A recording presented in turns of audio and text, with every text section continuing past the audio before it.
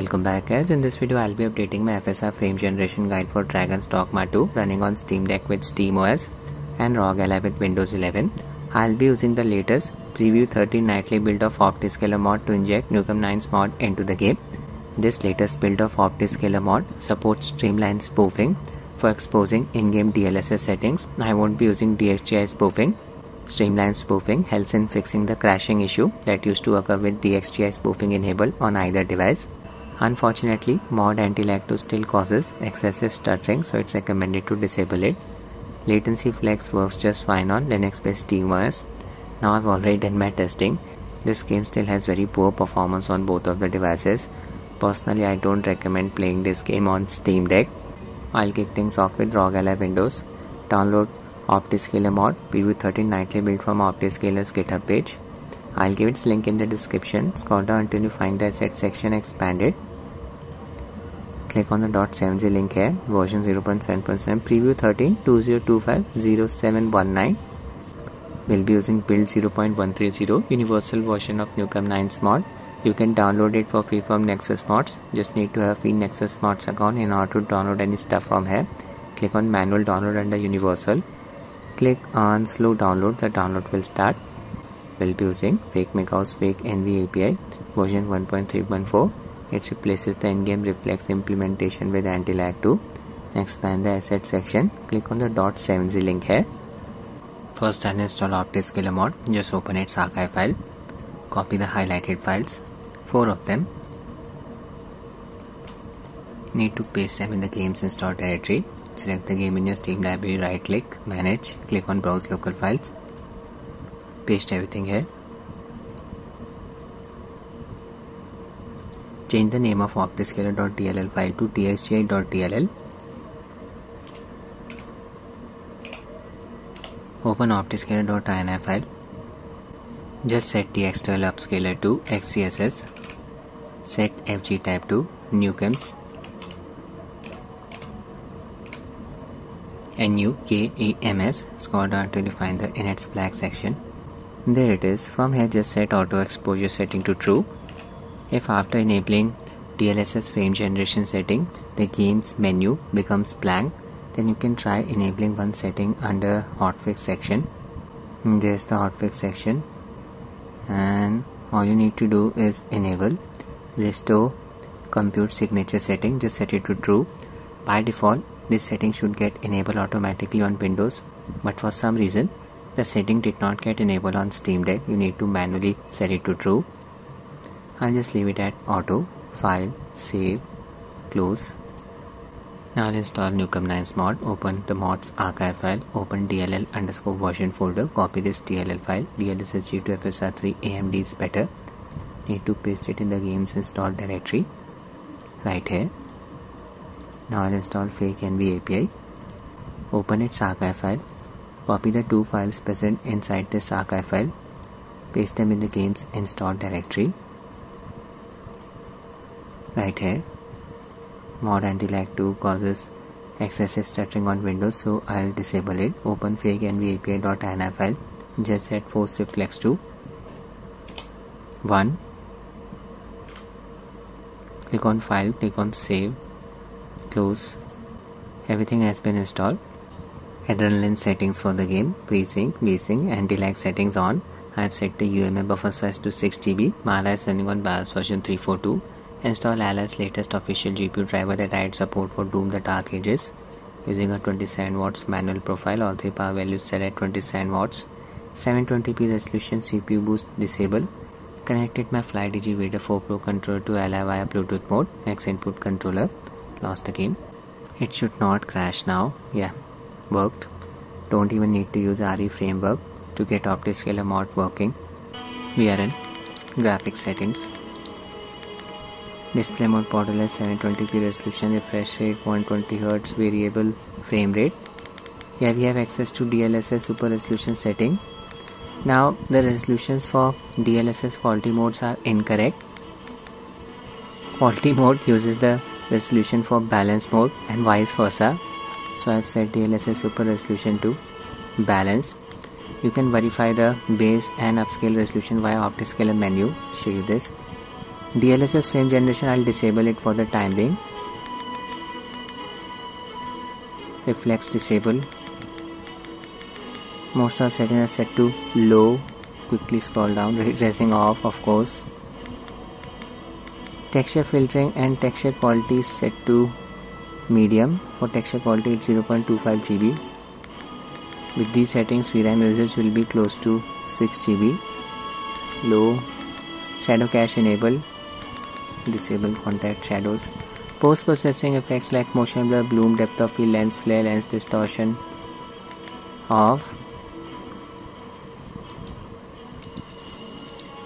We are in. Open Optiscaler menu by pressing the insert keyboard key. I'll increase its size. Click on the drop down bar next to menu UI scale. Set the value to 1.1. Yeah, much better now. Nukem9 Mod is disabled.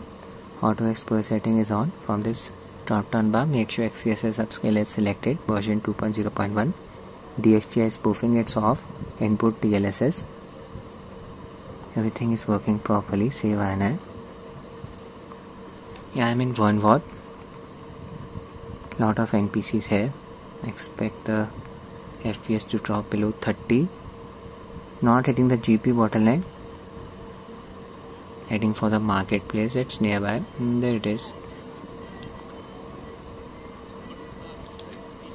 29 FPS. Still not hitting the GP bottleneck. This is so disappointing. Game's performance here is limited by the single core CPU performance.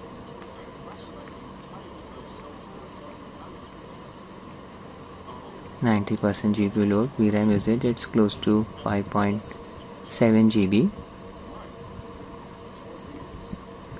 Yeah, 28 to 30 FPS. You can check the base resolution from Optiscaler menu. 8540 by 480 upscale to 720p 1.5.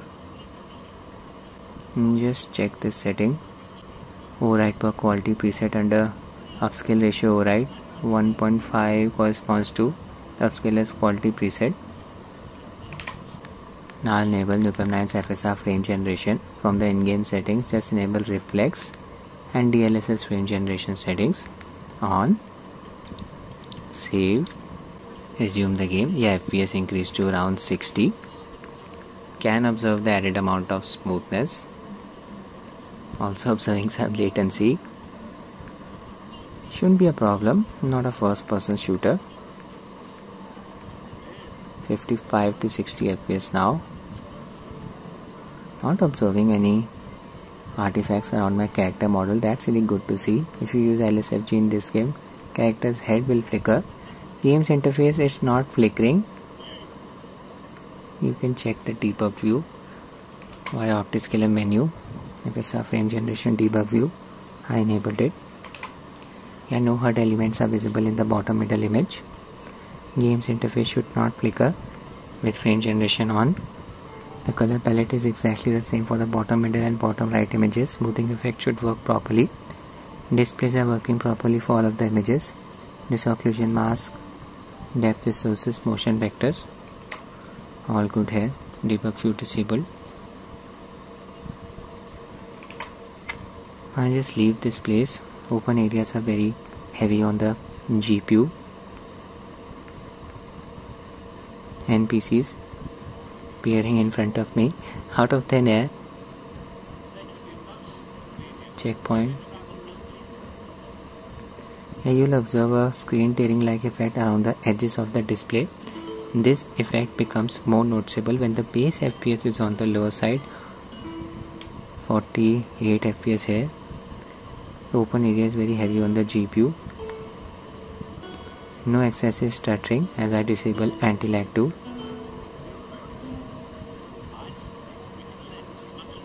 So 45 to 60 FPS with mod FSR frame generation on Rog Ally.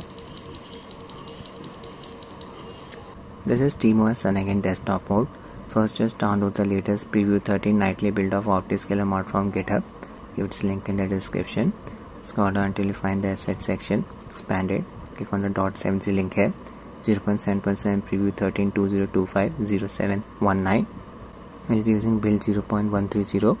Universal version of Nukem9 Mod can be downloaded for free from Nexus Mod's website. Click on manual download under Universal. Click on slow download here. We'll be using Fakenvapi API version 1.3.4. Will replace the in-game reflex implementation with latency flex on Linux. Expand the asset section. Click on the .7z link here. Open Dolphin File Explorer. Go to Downloads. Here you will find all of the files that you just downloaded. I have transferred them to another directory. It does not matter. First I'll install Optiscaler Mod. Open its archive file. Click on Extract here. Extract. Open the extracted folder. There it is. And just select the highlighted files, 4 of them. Need to paste them in the game's install directory. Right click, cut. Select the game in your Steam library, right click, manage, click on browse local files. Paste everything here. Now just change the name of optiscaler.dll file to dxgi.dll.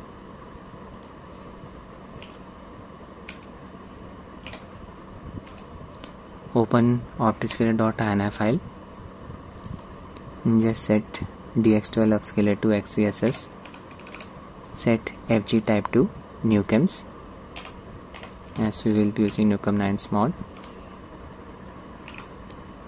NUKEMS. I'll just zoom in. Now scroll down until you find the init flag section. And there it is. From here just set auto exposure to true. Now scroll down until you find the hotfix section. And there it is. From here just need to set restore compute signature to true. By default it's set to auto. Click on save here. Close. Now I'll install Nukem9 Mod. You can delete the extracted Optiscaler folder. Open Nukem9 Mod archive file. Open DLL_version folder. Expand it. Just need to extract this DLL file. DLSS due to FSR 3 AMD is better. Drag and drop it outside of this archive window. There it is. Select it, right click, cut. Just paste it in the game's install directory where you install Optiscaler Mod. Right here. Now I'll install Fakenvapi API. Open its archive file. Extract the 2 files present inside this archive file. Drag and drop them outside of this archive window. There they are. Select them. Right click, cut. Paste them in the game's install directory. Right here. Done. Don't need to use a launch command in order to get the mod working. Game should load up the mod automatically. Switch to streamers gaming mode. Using G-Proton version 10-10 as the compatibility layer. I have the LCD variant of tech. Its display supports up to 60 Hz refresh rate. We are in performance game settings. OLED level set to 2. Uncap the FPS by enabling disable frame limit and allow tearing settings. That's it. Show you the in-game graphics settings. Display mode set to full screen 720p resolution. At 800p resolution, Nukem9 Mod causes some graphical artifacts, texture flickering, so stick to 720p resolution. Frame rate variable, VSync off. Here we have access to DLSS super resolution setting, and just set it to quality. In this game, incorrect resolutions are used for DLSS quality modes. For the quality preset, balanced preset resolution is used and vice versa, so I'll stick with quality here. It's actually the balanced preset of DLSS. You can check the base and upscale resolution via Optiscaler menu at its bottom. DLSS frame generation setting on. Before enabling it, enable reflex setting. Fakenvapi will replace it with latency flex. Frame generation on. Most of the effects are disabled. Texture filtering set to low bilinear. Texture quality low 0 GB. Shadow cast setting on. Effects disabled. Apply the settings. Save. Game should not crash. There you go. Now for some reason this game keeps resetting its in-game settings after every game restart. This disables the in-game DLSS upscaler even when it is enabled from the in-game settings, which results in Optiscaler mod getting disabled. I'll just demonstrate this issue. Quit. It only happens on Steam Deck with the mods installed. Play. Restart the game. Graphic settings have been adjusted to match your setup. See. Open the in-game graphics settings. DLSS super resolution, frame generation are still enabled, but if you enable Optiscaler menu, you will see this message: XeSS is active but not currently used by the game. So in order to fix this issue, all you need to do is just set DLSS super resolution to off. Now set it to your desired quality mode. Select quality. Other settings also got reset. See, need to change them. Apply. Save changes. Now open Optiscaler menu. It's working. I'll increase the menu size. Click on the drop down bar next to menu UI scale. Set its value to 1.1. From this drop down bar, make sure XeSS upscaler is selected. Version of the upscaler 2.0.1. DXJ spoofing off. Input DLSS auto expose setting is on. Jump into the game. If you don't have a keyboard, just map the insert keyboard key to any of Steam Deck's backlight buttons. Open performance QM settings. Just enable manual GPU clock speed setting and set the value to 1400 MHz. Deck's APU draws up to 15 watts of power, which is shared between the CPU and the GPU. If the CPU draws too much power, GPU's performance will tank and vice versa. I'm in Vernworth. There's my character. Yeah, I can observe the added amount of smoothness. Observing some latency as well. FPS here is close to 35 to 40 FPS with frame generation. This is the balance preset of XeSS. Image quality is looking decent. Not impressed with the visuals. 1 watt is very heavy on the CPU. And show you the FSR frame generation debug view. Open Optiscaler menu. Nukem9 Mod status, yeah, it's working. You can check the base and upscale resolution values right here. 1.7 base resolution 752 by 424 pixels. If you check this setting, override per quality, you can see that 1.7 corresponds to balance preset of the upscaler. Debug view on. No HUD elements are visible in the bottom middle image. Game's interface won't flicker with FSR frame generation on. Color palette is exactly the same for the bottom middle and bottom right images. Smoothing effect of FSR should work properly. Displays are working properly for all of the images. Just disable the debug view. Save INI. Okay, I'll just leave this place. Open area is very heavy on the GPU. Game's interface is not flickering. It will flicker if you set the in-game resolution to 800p.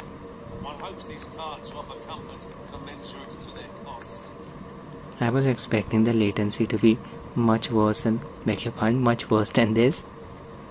Seems latency flex is working. Yeah, resolution dropped to 30. This means the base resolution here is close to 15. You see a tearing like effect around the edges of the display. The game is still very poorly optimized.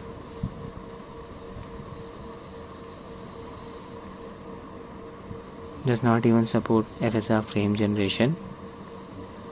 I doubt Capcom will add it to the game in the near future. That's it with the video, guys. I hope you found it useful. Thanks for watching and have a nice day.